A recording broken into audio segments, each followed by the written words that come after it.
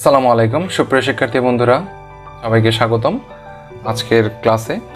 আজকে আমি তোমাদের অষ্টম শ্রেণীর গণিত বইয়ের 9.2 উদাহরণ 4 নিয়ে একটু আলোচনা করব।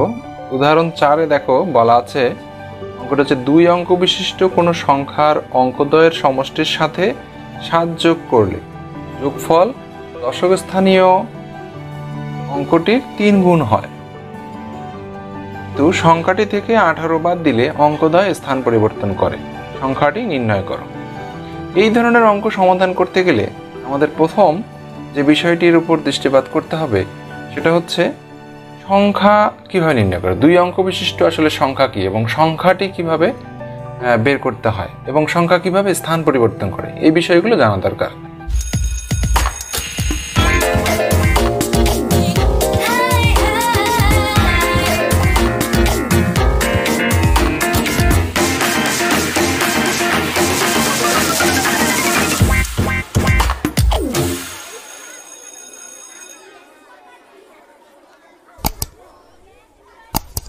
বিষয়গুলো জানা দরকার। তো প্রথমেই দেখো অঙ্ক বিশিষ্ট সংখ্যা কি বলা হয়। আমরা আগেই পড়েছিলাম, যেমন একক দশক, তো তোমরা সবাই নাম শুনেছ, একক দশক শতক, এইভাবে বলা হয়। যদি একটা সংখ্যা আমি লিখি 532, তাহলে এটা কি বলা হয়? এটা একক স্থানীয় অঙ্ক 2, দশক স্থানীয় অঙ্ক 3, শতক স্থানীয় অঙ্ক হচ্ছে 5, এই জন্য এটাকে 532 বলা হয়। একক দশক শতক এভাবে বলতে হয়। এটা একক স্থানীয় অঙ্ক, এটা দশক স্থানীয় অঙ্ক, এটা শতক স্থানীয় অঙ্ক। ওকে, এখন এইখানে 2 অঙ্ক বিশিষ্ট শুধু বলা আছে, মাত্র 2টা অঙ্ক। তাহলে একক আর দশক, মনে করো 32 এই সংখ্যাটা, তাহলে এখানে একক স্থানীয় অঙ্ক হচ্ছে 2 আর দশক স্থানীয় অঙ্ক হচ্ছে 3। তাহলে এই যে 32 হলো, এটা কিভাবে 3 আর 2 মিলে 32 কিভাবে হয় সেটা নির্ণয় করতে হয়। দেখো, একক স্থানীয় সংখ্যা 2 এর সাথে গুণ করতে হয় 1, একক এই জন্য 1 গুণ করে হবে 2। দশক স্থানীয় সংখ্যা 3 এর সাথে যেহেতু দশক, তাহলে 10 গুণ করতে হবে, হবে হচ্ছে 30। একটা হলো 30, একটা হলো 2।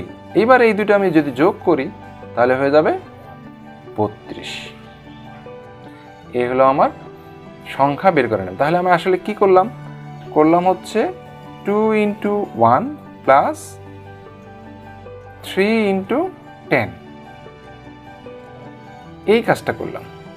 তারপর দুইটাকে এককের সাথে 1 গুণ করলাম, দশের সাথে 3 গুণ করে পেয়ে গেলাম হচ্ছে 32।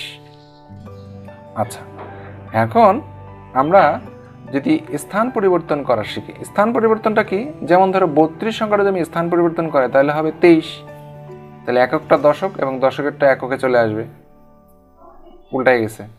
এখন একইভাবে এককের সাথে 1 গুণ করতে হবে, দশকের সাথে 3 গুণ করতে। একক সংখ্যাটা এখানে 3 × 1 3, দশক এখানে 2 × 10 20, এই দুটো যদি যোগ করি তাহলে হবে কত? 20 আর 3 23।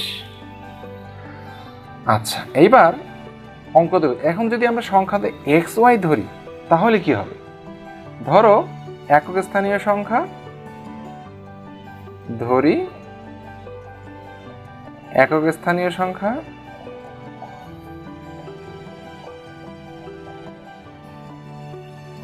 X আর দশক স্থানীয় সংখ্যা Y ধরে নিলাম। এই যে X এবং Y, তাহলে সংখ্যাটি কিভাবে হবে? তাহলে সংখ্যাটি নির্ণয় করবো কিভাবে? সংখ্যাটি এই দেখো, এই সিস্টেমে এককের সাথে 1 গুণ করব, যোগ দশকের সাথে 10 যোগ করব। তাহলে এককের সাথে 1 গুণ করলে হবে X × 1, আর দশকের সাথে যদি Y গুণ করি তাহলে হবে Y × 10। তাহলে এটা কি আসলো? X এর সাথে 1 গুণ করলে Xই হবে প্লাস 10Y। এই হলো আমাদের সংখ্যা। বুঝতে পারছো নিশ্চয়ই? আচ্ছা, এখন প্রশ্নে কি বলা আছে দেখা যাবে। প্রশ্নে বলা আছে 2 অঙ্ক বিশিষ্ট কোনো সংখ্যার অঙ্কদ্বয়ের সমষ্টির সাথে 7 যোগ করলে যোগফল দশক স্থানীয় অঙ্কটির 3 গুণ হয়। তাহলে প্রথম শর্ত বলা আছে 2টা অঙ্কের অঙ্কদ্বয়ের সমষ্টির সাথে 7 যোগ করব। যেহেতু একটা অঙ্ক এক্স একটা অঙ্ক ওয়াই, এই দুইটা অঙ্কদ্বয়ের সমষ্টির সাথে, সমষ্টি মানে কি যোগ, তাহলে এক্স প্লাস ওয়াই এই দুইটার অঙ্কের সমষ্টির সাথে আরও যোগ করতে হবে 7। 7 যোগ করলে কি হবে? 7 যোগ করলে দশক স্থানীয় অঙ্কটির 3 গুণ হবে। দশক স্থানীয় অঙ্ক কোনটা? এই ওয়াই হলো আমার দশক স্থানীয় অঙ্ক, এর 3 গুণ হবে, তাহলে 3y। প্রথম শর্তটা বুঝতে পেরেছো? অঙ্কদ্বয়ের সমষ্টির সাথে, অঙ্কদ্বয় মানে হচ্ছে এক্স এবং ওয়াই, এদের সমষ্টি মানে যোগের সাথে আরও যদি 7 যোগ করি, যোগ করলে কি হবে? এটা হবে দশক স্থানীয় অঙ্কটা যে ওয়াই আছে এর 3 গুণ, 3y। ওকে, এবার এইটাকে একটু সরলীকরণ করব। সরলীকরণ করলে ধরবো এক্স মাইনাস 3y এই পাশে নিয়ে আসবো, প্লাস ওয়াই, আর 7টাকে যদি ওই পাশে নিয়ে যাই -7, তাহলে বা এক্স মাইনাস 3y থেকে একটা ওয়াই বিয়োগ করলে 2y হবে, বড় সংখ্যা 3 সাথে মাইনাস আছে জন্য মাইনাস হবে, ইন্টু -7। এটাকে আমরা 1 নম্বর সমীকরণ দিয়ে দিলাম। দ্বিতীয় শর্ত কি বলা আছে? দ্বিতীয় শর্ত বলা আছে, দেখো, যদি কিন্তু সংখ্যাটি থেকে 18 বাদ দিলে অঙ্কদ্বয় স্থান পরিবর্তন করে। যদি সংখ্যাটা থেকে আমি 18 বাদ দিই, তাহলে সংখ্যাটা কি? সংখ্যাটা হচ্ছে আমার এইটা, এই সংখ্যাটা থেকে এক্স প্লাস 10y, এই আমার সংখ্যা, এই সংখ্যাটা থেকে যদি 18 বাদ দিই, বাদ দিলে কি হবে? সংখ্যাদ্বয় স্থান পরিবর্তন করবে। আসলে স্থান পরিবর্তনটা আসলে কি একটু আগে দেখে দিলাম আমি। এইটা যদি আমার এক্স যদি হয় একক স্থানীয় এবং ওয়াই যদি দশক স্থানীয় হয়, তাহলে হবে এক্স প্লাস 10y। কিন্তু এখন ওয়াই যদি একক আর এক্স যদি হয় দশক, তাহলে কি হবে? এককের সাথে 1 গুণ ওয়াই ইন্টু 1, আর দশকের সাথে 10 গুণ 10 ইন্টু এক্স, তাহলে কত হবে? Y plus 10x। এই হলো স্থান পরিবর্তন। আগে ছিল এক্স প্লাস 10y, স্থান পরিবর্তন করলে হচ্ছে স্থান পরিবর্তন করলে হচ্ছে y প্লাস 10x। 10y এর সাথে ছিল, এখন দেখো 10x এর সাথে। আচ্ছা, যদি আমি দ্বিতীয় শর্ত বলছি, যদি সংখ্যাটার সাথে আসল যে সংখ্যাটা, এই সংখ্যাটার সাথে যদি আমি 18 বিয়োগ করি, বিয়োগ করার পরে সেটি সংখ্যাটা স্থান পরিবর্তন করে ফেলবে, সেটা কার সমান হবে? স্থান পরিবর্তন করা সংখ্যাটার সাথে হবে, তাহলে হবে y প্লাস 10x। আবার খেয়াল করো, কিন্তু সংখ্যাটি থেকে 18 বাদ দিলে, আমার মেইন সংখ্যা হচ্ছে এইটা, এই সংখ্যাটা থেকে 18 বাদ দিলাম, -18। সংখ্যাটা কি হলো? আগের সংখ্যাটা স্থান পরিবর্তন করলে, স্থান পরিবর্তন করলে হতে হয় এইটা 10y প্লাস x ছিল, এখন হবে 10x plus y, 10x plus y। আচ্ছা, এইবার এটাকে একটু সরলীকরণ করব। সরলীকরণ করলে হবে সবগুলা এক পাশে নেই, x y গুলা, 10y minus y minus 10x, আর 18টা ওই পাশে নিয়ে গেলে 18, বা x এর সাথে যদি এই 10x এর সাথে যদি x আমরা বিয়োগ করি, তাহলে হবে -9x, আর 10y এর সাথে যদি y বিয়োগ করি, তাহলে পাবো হচ্ছে প্লাস 9y। যেহেতু বড় সংখ্যা 10 প্লাস, এই জন্য প্লাস বসছে, এখানে বড় সংখ্যা x মাইনাস, এই জন্য -10x, এটা হবে 18। বা এবার যদি 9 কমন নেই, উভয় পাশ থেকে 9 কমন নিলাম, 9 কমন নিলে হবে -x, শুধু 9 কমন নিচ্ছি, -x ছিল -x হবে, প্লাস y ইকুয়াল টু 18। এখন এবার 9টা যদি আমি ওই পাশে পাঠাই দিই, দেখো এখানে আরেকটু করা যায়, -x plus y equal to 18/9।